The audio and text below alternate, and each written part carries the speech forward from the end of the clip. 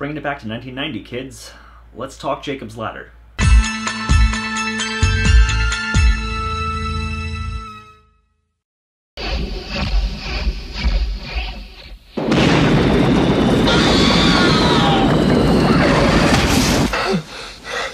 Jacob's Ladder is a 1990 psychological horror film directed by Adrian Lyne. It stars Tim Robbins as Jacob Singer, a Vietnam War vet who returns home to New York, only to be plagued by strange and disturbing visions that start fucking with his perception of reality. And from that point onward, this movie is just a ride. Now, I'm gonna be real. I oftentimes find it difficult to tackle older movies on my own. Most of the times I've done throwback reviews, it's been for films that I've seen prior, and it's me showing them to my co-stars who haven't seen them before, so I have a lot to discuss. This time, though, this was my first viewing. So sitting here, I'm kind of at a loss for words, not only because I'm still processing a very impactful film, but also because I'm trying not to echo the sentiments of Ryan Hollinger, who has already done a video on this movie, and a very good one at that, which if you haven't seen, you should definitely watch. I'll put the link in the description. What I ultimately can say is this.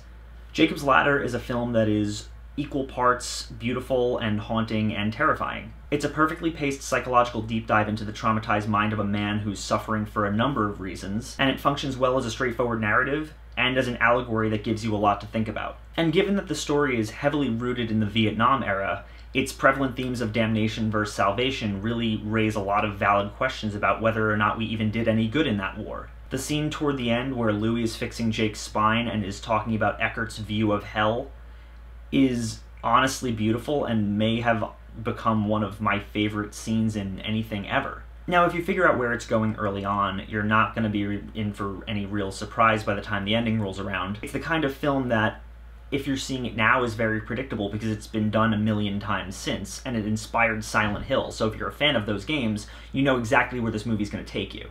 But the cool thing about this movie is it doesn't really matter.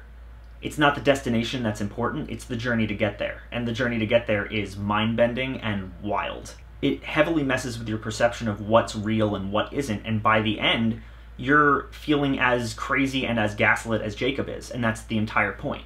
Bottom line, I don't really know how it took me 25 years of my life to see this movie. If you're seeing it for the first time now, it's not going to reinvent the wheel for you or anything, since so many films have aped elements of it since then, but there's still so much about it to appreciate, from its frenetic editing to its fantastic acting, to its beautiful cinematography and tightly paced script, and because of all that, I'm going to say that Jacob's Ladder is absolutely a must-see. It's a staple film of the 90s, and if you haven't seen it yet, I'd highly recommend doing so. The remake, on the other hand, it's awful.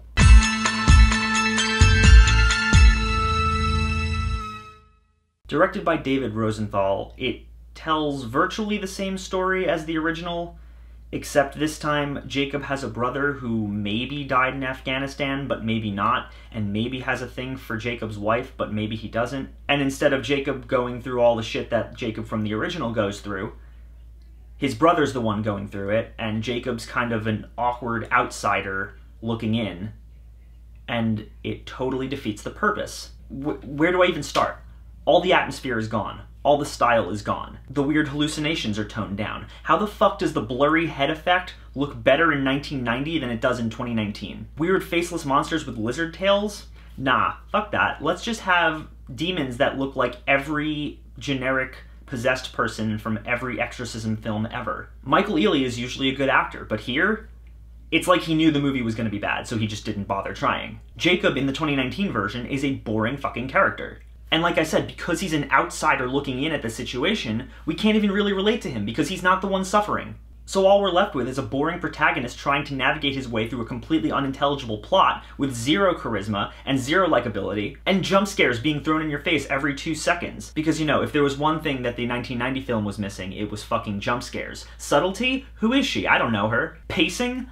That's a fucking laugh. There's no pacing here to speak of. This movie is boring. The plot makes absolutely no sense, and by the time you get to the twist ending, you're left wondering what it was you just watched, trying to make sense of any of the details in your head, and feeling really mad and empty. Any sense of mystery is stripped away from the film in the first 2 minutes when you see a character overdosing on drugs and hallucinating and dying. So, you know, all the hallucinations that Jacob was having in the original film, where you're not really sure what's going on, is he going crazy? Are there actually demons? Nah, that's just explained away in the first 2 minutes of this film. Oh, it's drugs. Somehow this movie misses the entire point of the original film, and manages to take what was already a fairly simple story and mangle it and make it so convoluted that it is pretty much unrecognizable if it weren't for character names. Oh, what's that? The 1990 film was a deep dive into the socio-political environment of the times and an interesting look into the human mind and soul? Yep.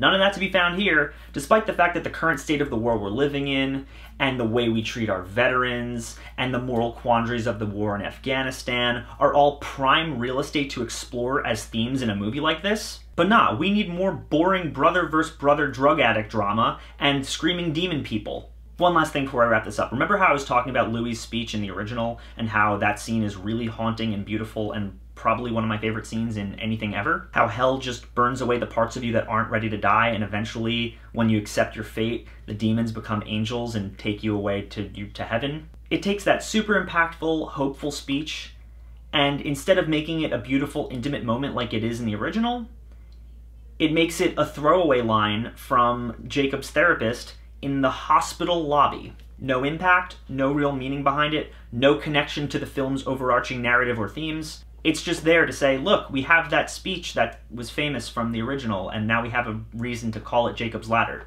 In conclusion, Your Honor, I cannot believe that in the same year-long span that we got Suspiria and the Child's Play remake, two movies that are prime examples of the proper way to remake a film, we also got this uninspired, unintelligible mess with absolutely no redeeming qualities to it whatsoever. There's nothing redeemable here.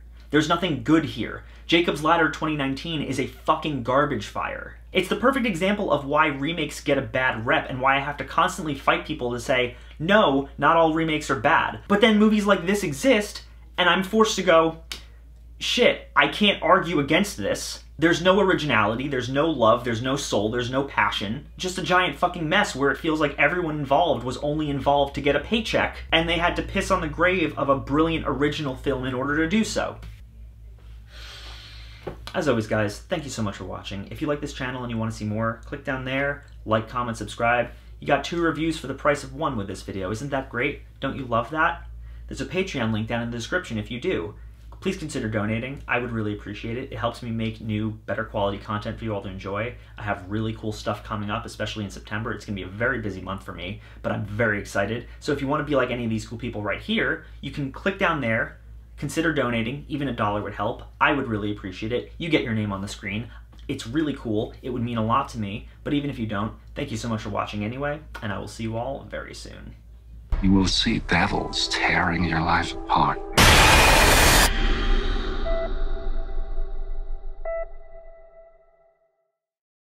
And given that its story is heavily rooted in the Vietnam era, its prevalent themes of damnation versus salvation really raise a lot of valid questions about whether or not we even...